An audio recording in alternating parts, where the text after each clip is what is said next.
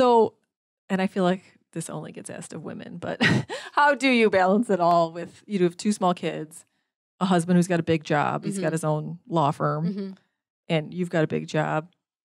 How does it all work at the end of the day? Yeah. I think you could probably ask him the same question. So it's Totally, not yeah. totally female centric. And I say my husband loves to do laundry and the dishes and stuff, so he definitely takes on more of that role. It's a partnership. And Yeah. so he's amazing. He's home when I'm traveling early, and he leaves super early, and we have other outside help as well. That's nice, yeah. We actually moved from the city back to where I'm from, so both of our parents are close to us as well. Yeah. It takes a village. It that's really for sure. does, yes. But beyond that, I think the work-life balance, like once I get that figured out, I'll call you back. Yeah, thanks. Yeah, I'm still trying to figure that out. I just do the best I can.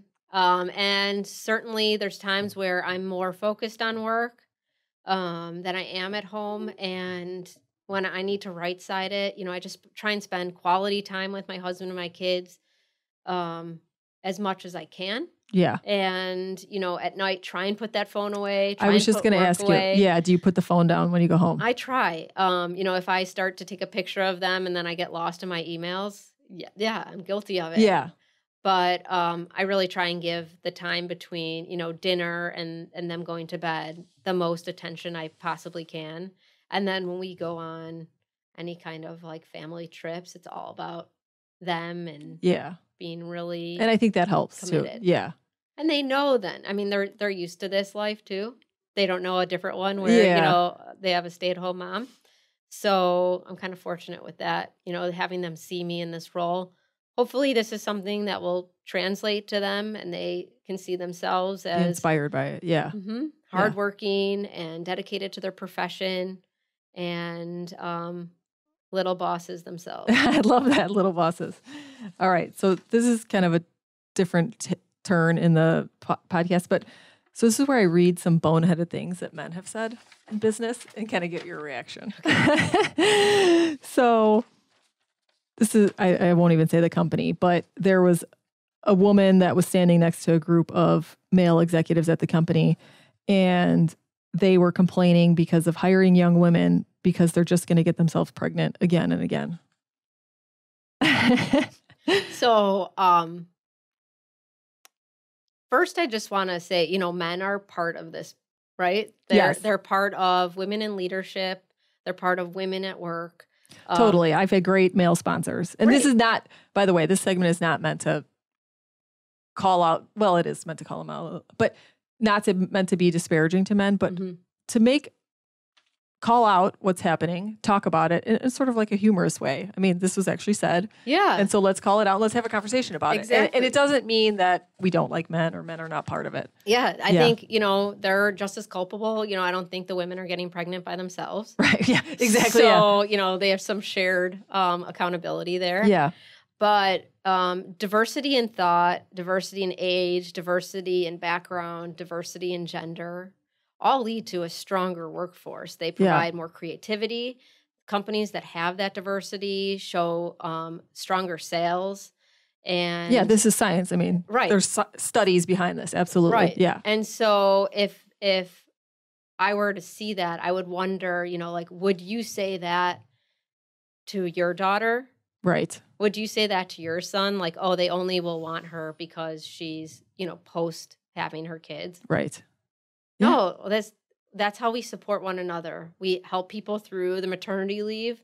And then you find out that person is even better than when they started because they have a new perspective. They're coming with, a desire for a legacy. They're coming with a desire to serve. Much exactly like you said. Yeah. Yeah. Exactly. It sort of gave you more drive and oomph. Yeah. You know that saying, you want someone to do something, give it to someone that's really busy. Yeah, yeah. And they'll get it done. Yeah, give it to mom. Right. It's like she's organizing her life. She's making sure that there's support with the village that surrounds her to take care of her kids while she's working.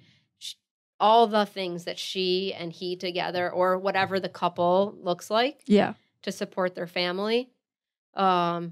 That's the person that I want to come in and take all the details that I have in a marketing organization and put them together in a nice, streamlined, easygoing process. Yeah. Right? Yeah. And my experience is that, of course, women need to leave when they have children, but they usually come back and they pick up where they left off. And to your point, they're even more motivated and have even more of a desire to give back in a different way and, get out of the house and brush their teeth and that sort of stuff. So I've seen the same thing that you're saying, where they come back. Talk about accountability. Yeah. I mean, that goes through the roof. All of a sudden you're providing for a family. You're not providing for one person where you can kind of just pick up and go. Yeah. I see people actually investing more in their career and deciding to go deeper as opposed to being a surface. Yeah. I'm actually really proud.